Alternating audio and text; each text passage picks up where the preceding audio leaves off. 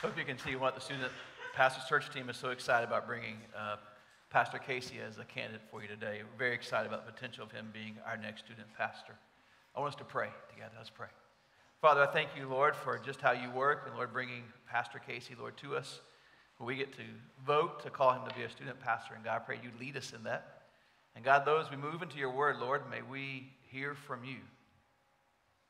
God, may we be still, and may you speak. May we respond to you in a way that pleases you today.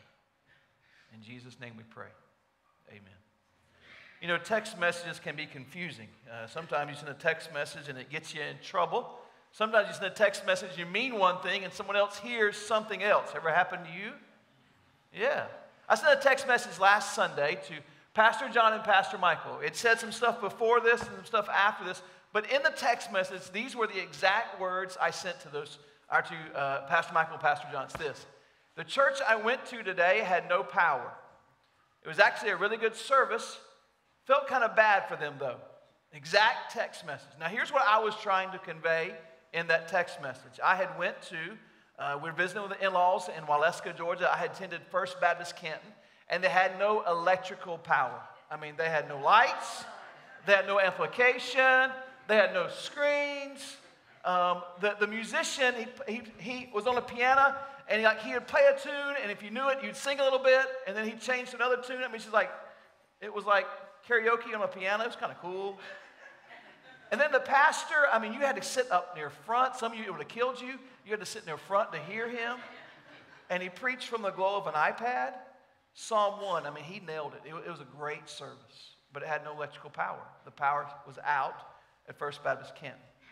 I was trying to convey to Pastor Michael, Pastor John, it had no electrical power. Apparently, Pastor Michael, being more spiritual, thought I was saying something else. I found out later in the office they were messing with me. So how did you know they had no spiritual power in the service? Did you just not like the songs they sang? Did not do it for you? He heard I was diagnosing the temperature of the church, no spiritual power, but it wasn't what I was trying to say. You know, it is a nuisance to not have power. Thank God for amplification. Thank God for the screens and that you can see us today.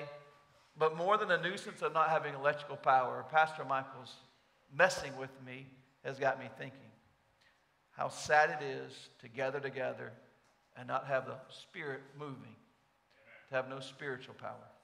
How sad it is when God is not moving in our own lives.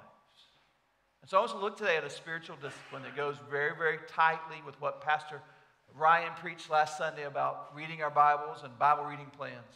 Let's look at a spiritual discipline that I believe if you feel far from God, if you feel like maybe you're not effective as you once were, if you're not feeling the Spirit's conviction, if God's not moving in your heart, this might be a spiritual discipline that God's saying you need to ramp up in your life. Let's look at that together. We're going to look at prayer. So if you have your Bibles, open it with me to Luke chapter 11, verse 1. I remind you that we are walking the book of Luke. We've been walking the book of Luke well over a year, and we're going to ramp it up some. We're going to finish this book of Luke this year, so we're going to look at it on Sunday morning and Sunday night. We'd love you to be here on Sunday night with us. And so we're going to be walking through the book of Luke, and we'll finish it this year. I also want to remind you on our church app, you can look there and follow along the notes from this sermon as well there. Luke chapter 11, verse 1, here's what God's word says. He was praying in a certain place, and when he finished, one of his disciples said to him, Lord, teach us to pray, just as John also taught his disciples. And he said to them, whenever you pray, say. Now the next part of the prayer that Jesus teaches is what we affectionately call the Lord's Prayer. Some call it the disciples' prayer. And I want us just to read that together. And since there's so many translations we carry, I'm going to honor Eddie Paul and read from the New King James Version, okay? And why don't you say it with me? Can we do that? Okay. Our Father in heaven, hallowed be your name. Your kingdom come, your will be done on earth as it is in heaven. Give us day by day our daily bread, and forgive us our sins, for as we also forgive everyone who is indebted to us. And do not lead us into temptation, but deliver us from the evil one. When we come to our text, Jesus is teaching the disciples how to pray. And yet, this prayer that we look at today, some have turned that into a magic prayer. Have said, you know, if things are tough, let's say this prayer as if it is magic words. I remember one time a guy, it was a tough situation, he said, all right, preacher, give us an Our Father. I looked at him, I don't know what an Our Father is. And I finally, he wants me to say the Lord's Prayer. I was at a home recently in the past month. It was a tragic situation. Somebody committed suicide and the family was grieving. I went to offer counsel and it was too early. They didn't want to hear any words, and so I offered to pray with them. So we stood in the family room, hands in hands in a circle praying. After I finished, one of the individuals there with the family said, can I pray too? Love it. And then she recited the Lord's Prayer. I loved her heart of wanting to offer comfort and pray. But my question to you, is this just a magic words that Jesus wants us to recite, or is these principles of how we should approach God? And I want to present to you, I believe there's nothing wrong with reciting these. I think it's good to recite these words sometimes, to pray this prayer to God. But I would present this. These are not magic words, but these are principles of how we are to approach King Jesus. And tonight, we're going to go through these principles and look at what that means in our prayer life specifically. But this morning, I want us to look at generalities, look at the questions the disciples asked Jesus. One of the disciples came to Jesus and asked the question, Lord, teach us to pray. Teach us to pray. I want you to be honest with you and just make an observation. Prayer is not something that we come to naturally. I don't believe that you're born a good prayer. Praying isn't something you're just born with and out comes, good prayers. The reality is we are born rotten sinners. And when we are born in our sin, prayer seems foreign to us. For those who don't know Jesus, it might seem awkward spending time talking to God or listening to God in prayer.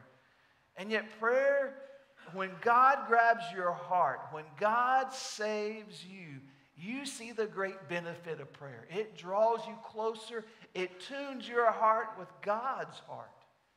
And yet prayers work. I agree with Martin Luther, who says, prayer is the hardest work of all. There's no greater work than praying.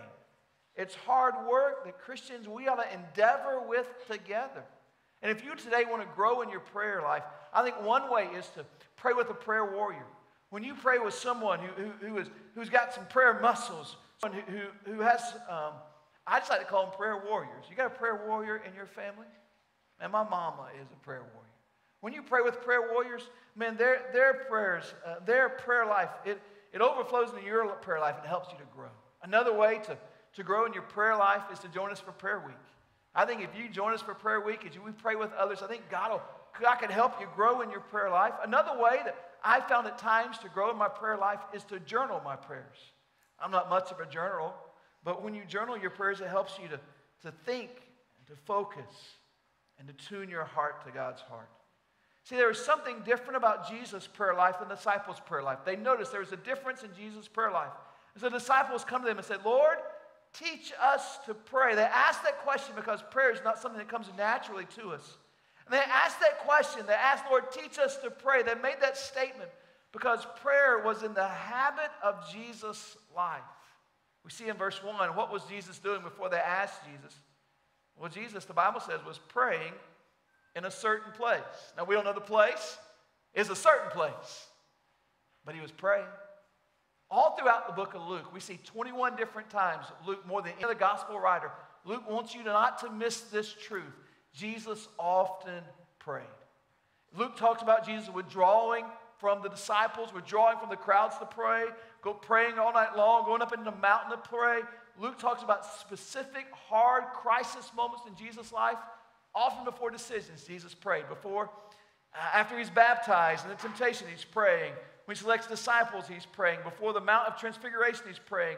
And before he goes to die on the cross for your sins and my sins, what's he doing? He's praying. We see that. And notice what the disciples asked Jesus to teach them. We don't see anywhere in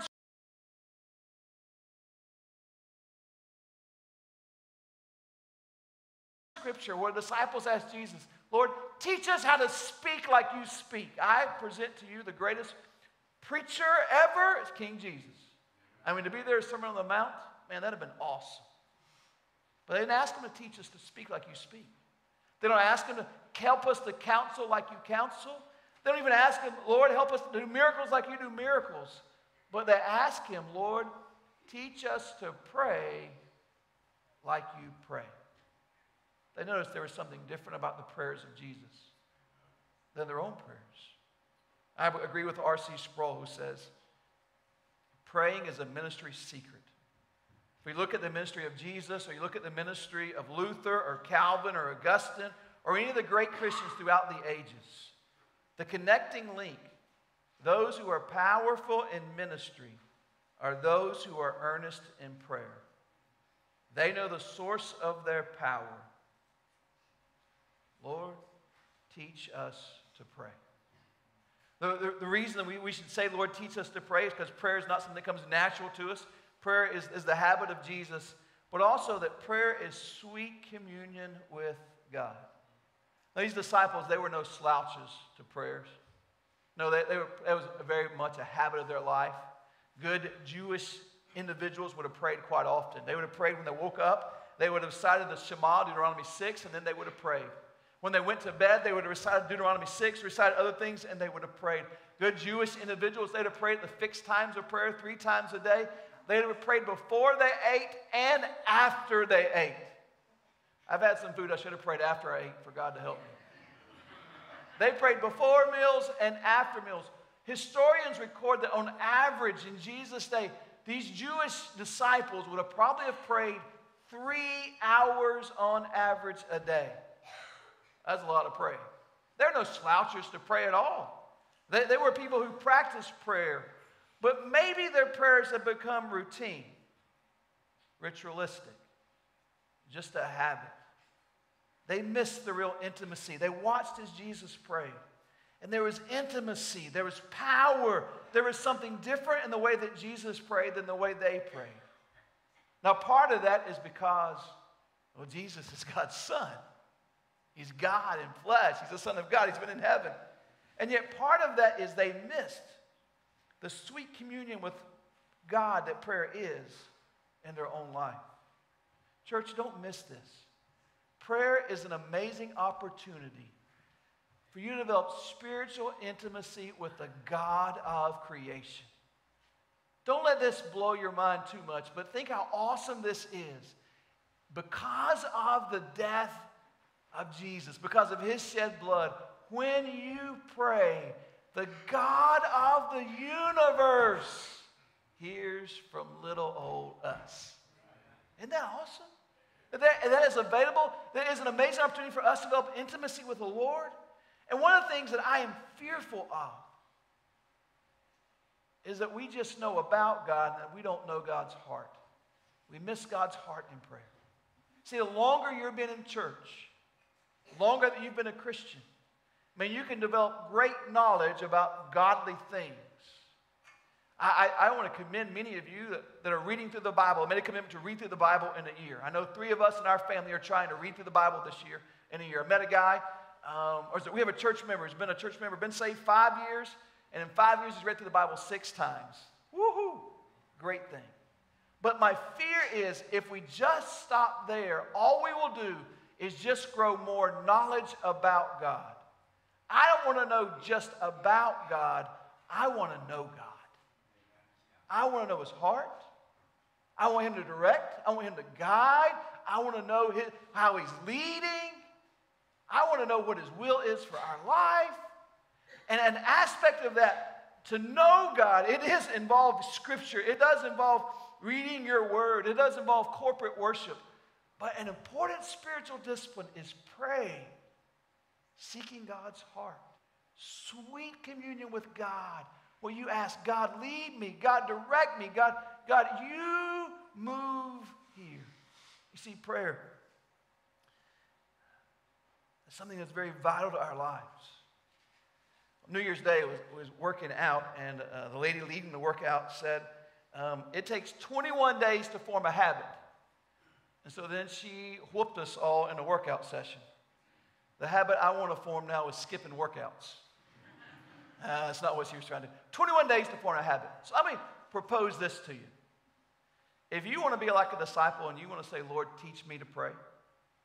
Lord, I want to develop more intimacy with you. Lord, I want to know your heart. I want to be like one of the disciples, Lord. I want to know that sweet communion, Lord, and with God that you have. Let me propose something to you.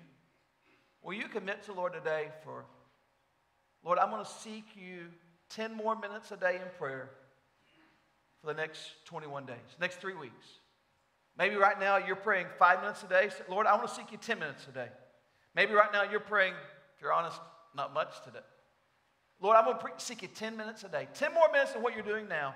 And say, Lord, I want to know your heart. Lord, teach me to have a greater intimacy with you. What do you think God might do?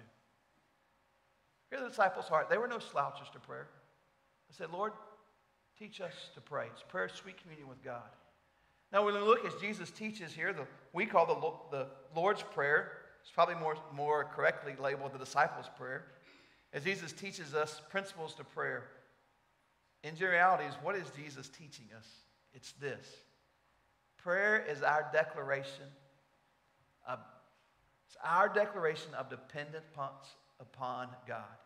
It's saying, God, I depend upon you. God, I need you. God, you take over.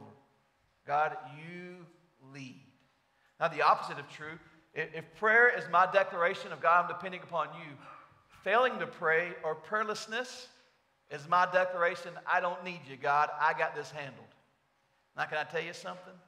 That's a fool. To think that we don't need God, to think that we got life handled, that we can do life on our own. God, we're good. Go somewhere else. You know, sometimes you ask people, okay, what can I pray for? I'm good. But to think that you're good and don't need God's help is foolish. And it'd be like this. A 5-year-old who goes to their parents and says, you know what? I'm tired of you telling me when to go to bed. I'm tired of you telling me what to do and clean my room. I'm going to move out and run away. Now, what 5-year-old can take care of themselves? Can cook, can provide, can work? No 5-year-old can take it. A 5-year-old is foolish. Well, in a lot of ways, yeah. A 5-year-old needs their parents' guidance. And the same way, friends, we desperately need the Lord. And so prayer is my declaration. God, I need you. And so the themes here is surrender. The themes here is for God's glory. The theme here is dependence upon God. And we look here, it's as Jesus teaches us principles to prayer, it's beginning by looking at God, reverence. Our Father who art in heaven, hallowed be your name. It's putting the emphasis where it belongs, first on God. It's then surrender. Lord, your kingdom come, your will be done. It's request. It's both request for needs and relationships. It's God, give us our daily bread. Forgive us of our sins as we forgive those who trespass against us. Look at all this tonight. It's renewed commitment. It's Lord, do not bring us into temptation, but God, lead us. I'm going to follow you, not into sin. As we look at the theme of just trusting upon the Lord, I want to look at one phrase in this prayer. You still with me, church? And here's the phrase. It's in verse 2. Your kingdom come. Here's a principle Jesus teaches us to pray.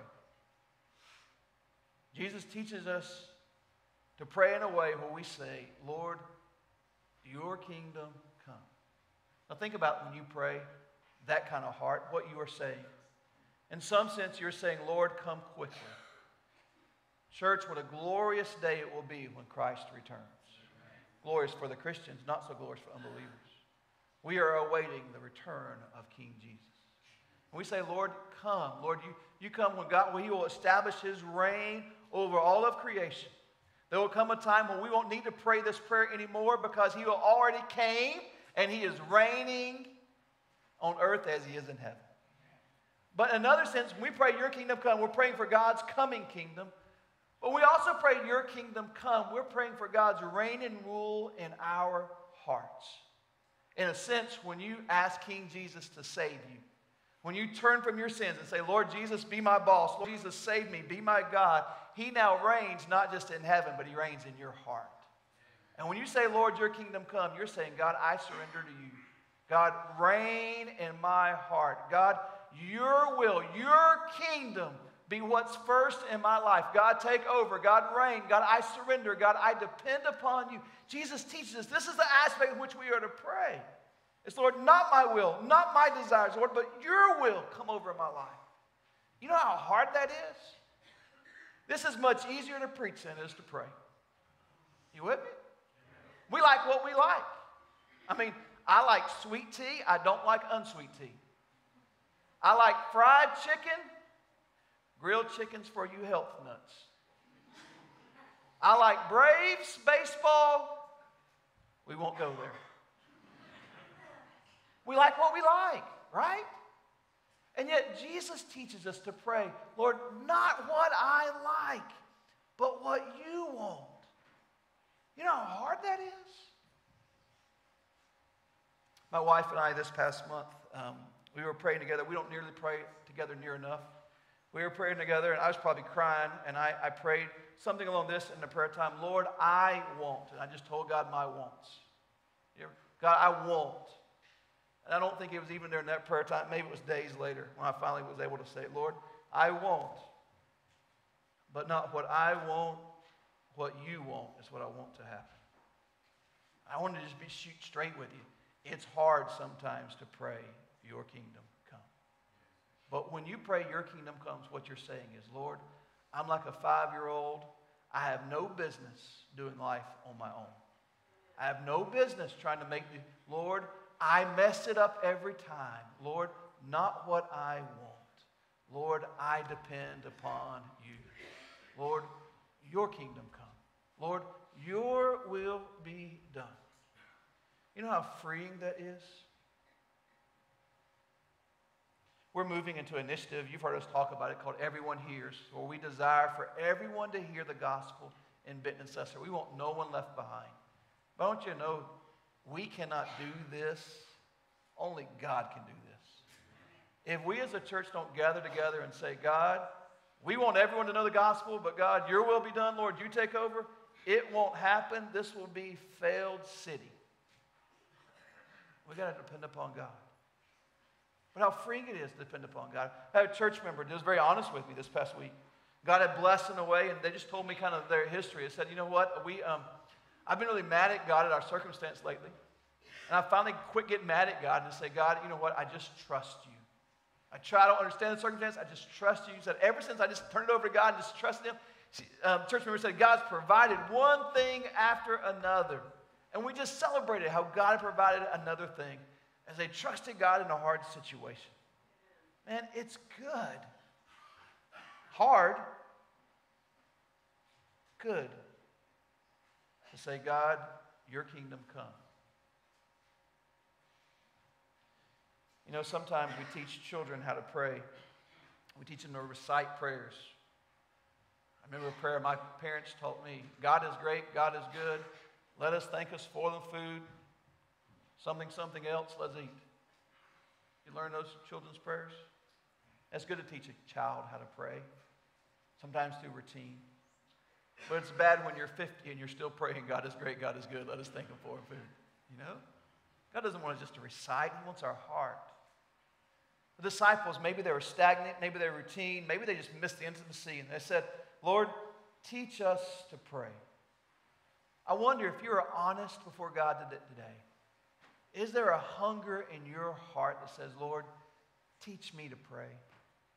Lord, I want to be humbly. God, I want to know you more. I want to have that sweet communion with you more. I want to know your will. God, I don't want to mess it up. I don't want to be that 5-year-old who thinks they can do life on their own. God, I want your ways, Lord. Teach me to pray. Is there a hunger in your heart for something more? For God's will to reign in your life? A few moments, we're going to vote to call Pastor Casey, and God, hopefully God will lead you where to vote for Pastor Casey to be our next student pastor. I want to tell you a story about him, one of the reasons why the search team loves him so much and brings him to you today. As we talked and met Pastor Casey through one of our interviews, we found out while he was serving at this other church in Texas, He was there for a time. He was over the middle school students on Sunday night. He had 40-something middle school students that he kind of led or helped lead on Sunday nights. And he fed them pizza. The other high schoolers were in homes, but he had the middle school students at church, and he fed them pizza every Sunday night for a year straight. My 6-year-old daughter thought that is the most glorious thing she could ever think of. She thought that was heaven on earth. Well, Pastor Casey kind of felt bad they had pizza, or maybe he got tired of eating pizza for a year straight every Sunday night, and he hungered for something more. So he went to his, hopefully I'm telling the story right. He went to his roommate, seminary roommate, they're both in seminary, new seminary roommate, and says, hey, I want to offer something more to our students. Can we sacrifice our budget? And can we cook? Can we provide the food, money for the middle school students on Sunday nights? And for a year and a half, 2 poor seminary students paid for and cooked supper on Sunday nights, not pizza, for 40 middle school students. I appreciate that. 2 20-year-olds says, we want something more. Now, why you want something more than pizza, I don't know, unless it's fried chicken. We want something more, and because we want to offer something more, we're willing to sacrifice because we want something more. Church, are you here today? And if you're honest,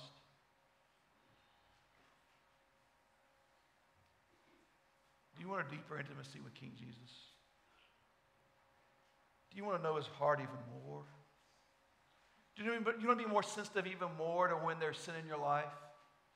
Do you want to know even more what God's desires are for you? It involves reading Scripture. It involves part of church worship. It involves, Lord, teach us to pray. Would you say today, Lord, will you teach me to pray even more? Can we bow our heads and pray? Would you bow your heads and pray? I want you to ask, Lord Jesus, just in the own quietness of the service tonight, this morning. To be very honest about your prayer life, your intimacy with the Lord, your closeness with the Lord. If it's not what you would think pleases the Lord or not what you want, we just ask, Lord, forgive me from drifting from you. Lord, forgive me, Lord, for my sin. Lord, forgive me, Lord, for thinking that you're not a good, good Father. And would you, in the quietness of the moment, would you say, Lord, teach me to pray? Maybe today you're going to make a commitment to greater intimacy in pursuing Jesus. Maybe you'll make a commitment today for 10 more minutes of prayer. Maybe you'll make a commitment just to the Lord. Lord, I just want to seek after you, Lord. Here's my heart, Lord. I want your kingdom come. However God leads, will you just pray? Ask God to lead in your life.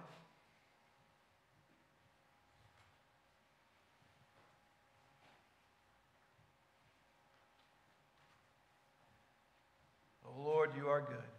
May your kingdom come. May your will be done in our lives, Lord, as we seek you. In Jesus' name we pray. Amen. We come to our invitation time, a time we invite you to respond as King Jesus has spoken to you. Maybe today your response is singing of your commitment. So in a second, sing. Maybe your response today is you want to come and continue to surrender, continue to make commitments, continue to pray. And so the altar is open. You can come and pray. Maybe today you've been visiting our church and you want to become a member. If you're a Christian, we'd love for you to walk down the aisle and say, Pastor, I want to be a part of what God's doing here. I want to join the church family. Or maybe today you want to ask King Jesus to save you. We'd love for you to walk down the aisle, and we'd love to have just say, I want to be saved. And we'd love to have a counselor share with you how Christ can do that in your life. As God speaks, will you respond? So stand together and sing. You come, you honor the Lord.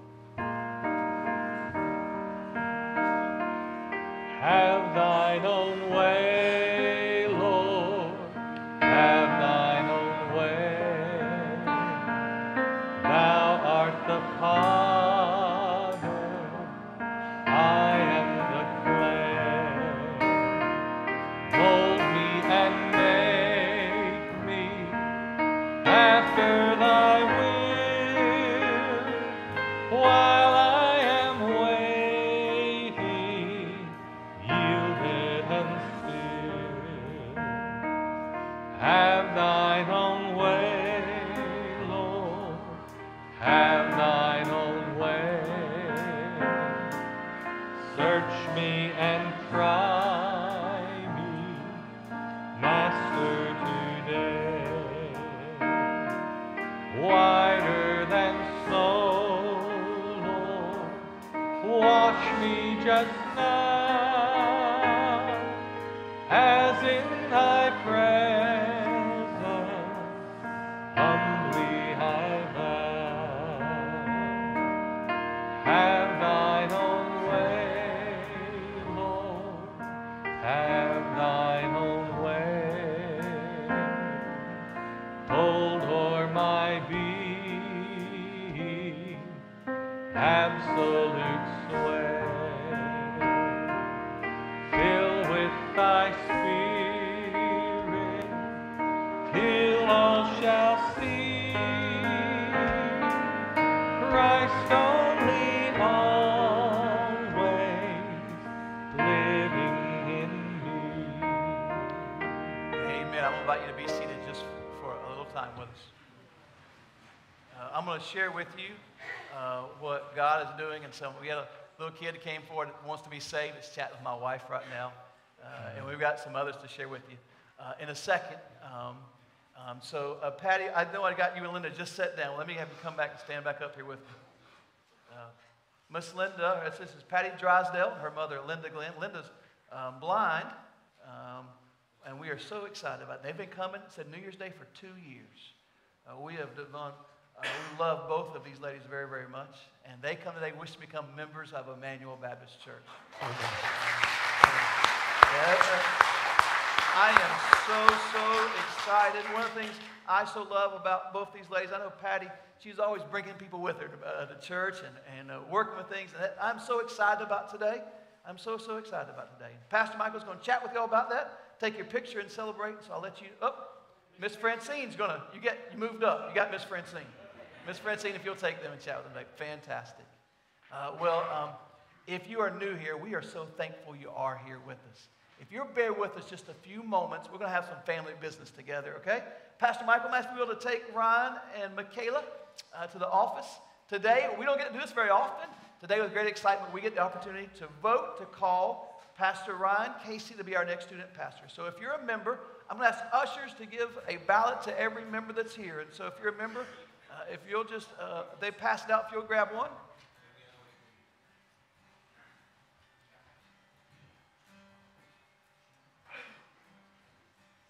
We'll just give them a second. Y'all go ahead and start passing that out, ushers.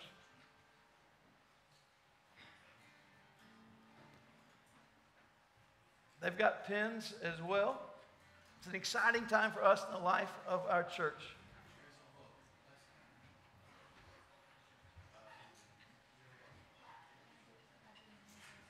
We got 4 ushers on the main floor, but Coach Rod Church is all by himself on the balcony.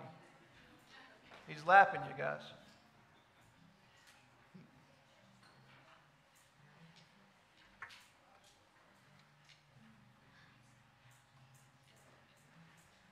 So on the ballot, it says, I believe that Immanuel Baptist Church should call Ryan Casey to be our next student pastor. And so if you believe that answer is yes, we ask you to mark yes. If you believe that's no, we ask you to mark no, as God has led you. And so we want to make sure everybody gets a ballot.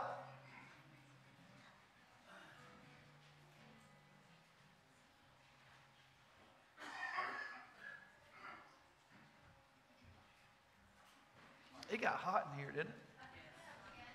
Some of you said it didn't get hot until you started preaching, Sammy.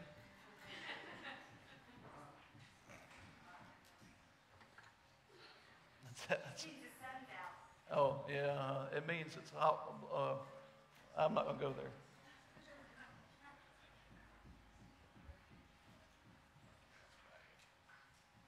Exciting time for us.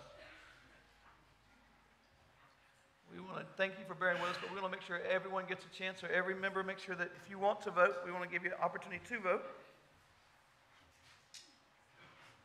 You know, some churches, back in the old days, they vote on the pastor every year. That would be no fun. Luckily, we just vote once.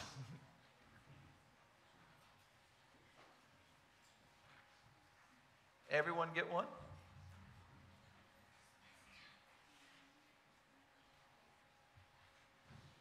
Hey, Jerry, I think we still have some up front if you might want to help us. After you get your ballot, I'm asking you if you'll take it and you will fold it in half. And then if you'll pass it to the aisles, take it and fold it in half. and pass it to the aisles. Thank you for bearing with us.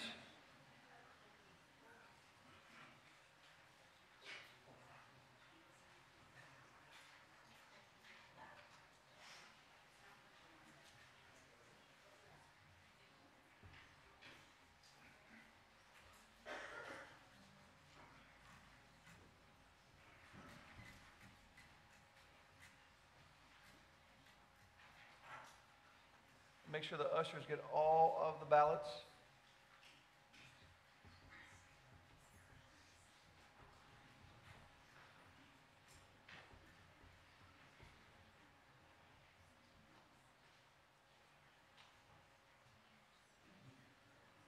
Now the ushers are going to count them just real quickly, and I hope that I have an exciting announcement for you in just a few moments. Here's what we're going to do.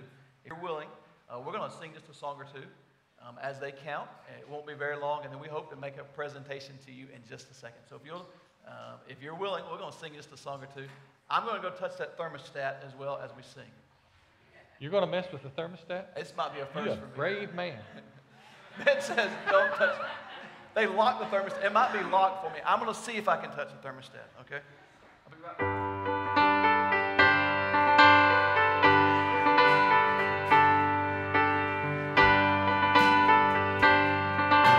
Stay seated. Let's sing.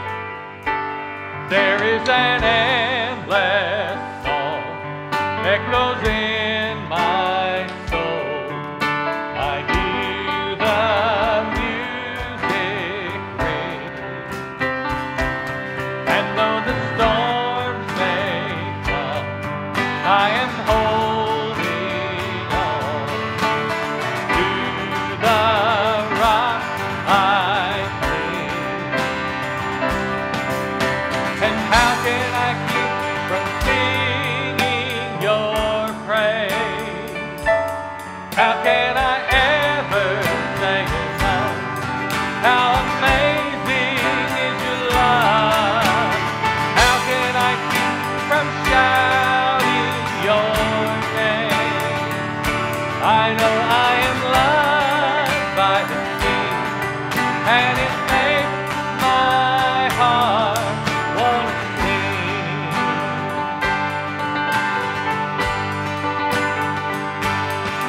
I will lift my arms in the darkest night, for I know my Savior,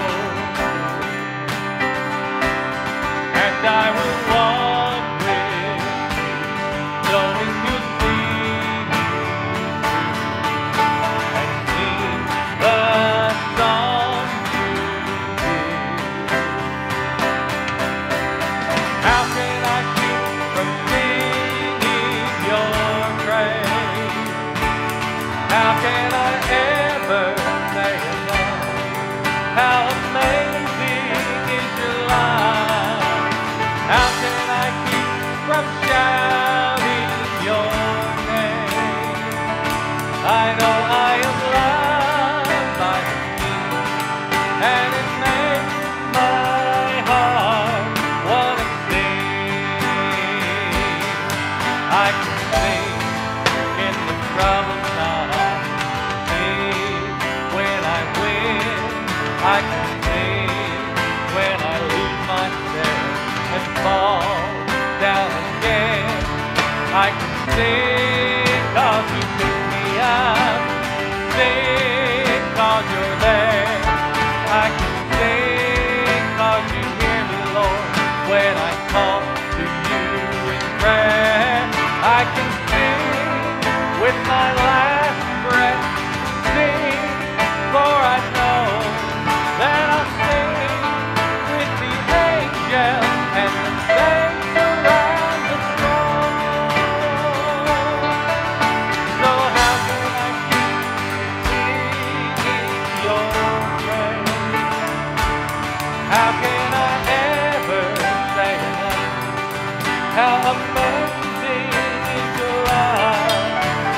How can I keep from shouting your name?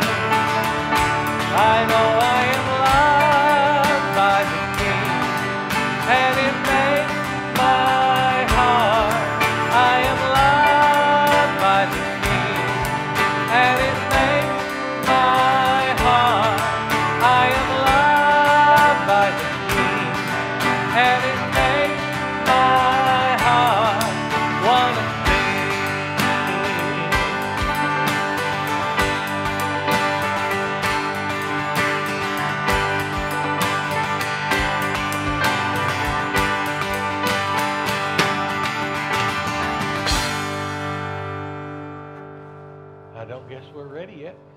So we'll keep singing.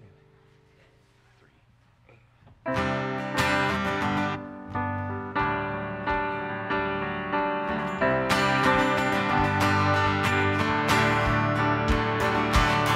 are not alone if you are lonely when you feel afraid. Well, you're not the only. We are all the same in need of mercy to be forgiven and be free.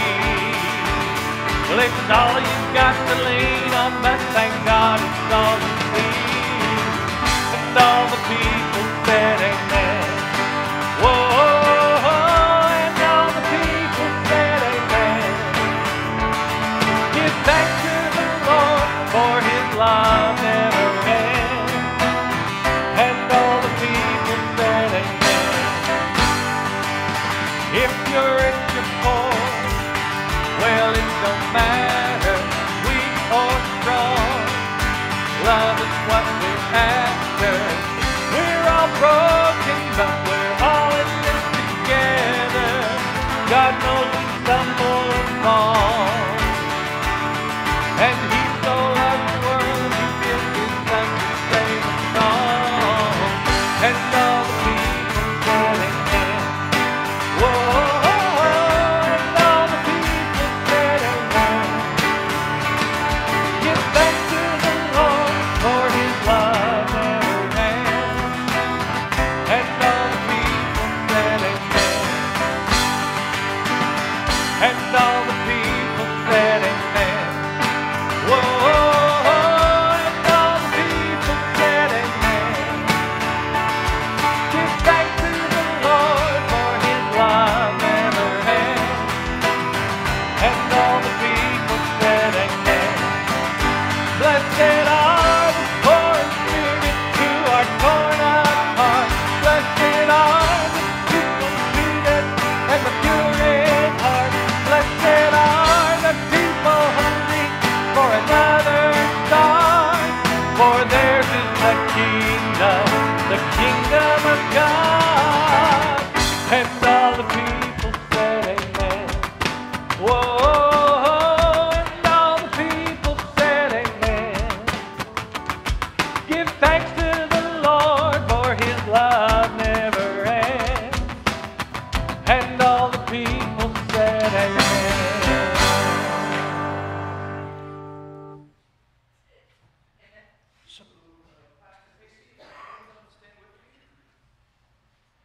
At over 98%, you voted today through both services to call Pastor Ryan Casey to be our next student pastor.